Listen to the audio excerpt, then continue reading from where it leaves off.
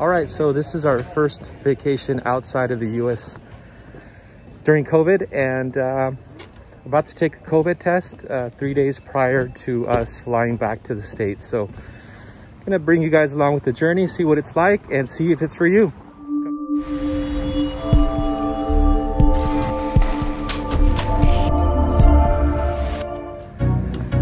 All right, so we're in the Vedanta Resort, and the testing happens here at the main lobby of the Mayan Resort. So curious to see what the setup looks like.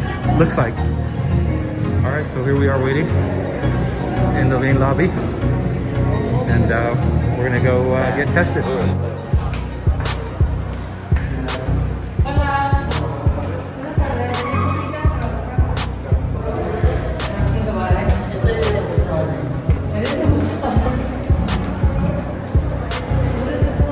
So these are the rooms here where we're taking the test. So you can see it's wide open, very social distancing in order.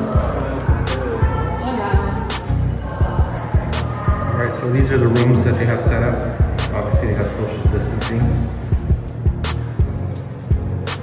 for COVID.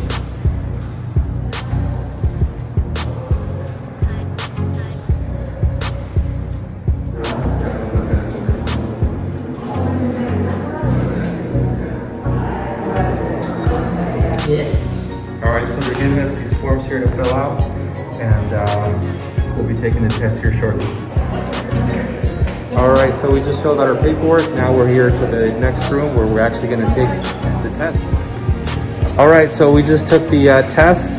It was very smooth. They got the cotton swab, put it in the nostril, moved around a couple times, put it back in, gave us some hand sanitizer, and sent us on our way. The entire process was around 2,000 pesos, which is $50 total for a family of 4.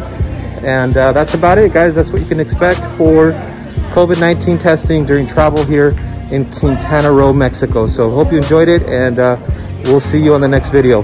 Bye for now. Hey guys, thank you so much for watching the video. Please make sure to hit the like button, share, and subscribe. See you in the next one.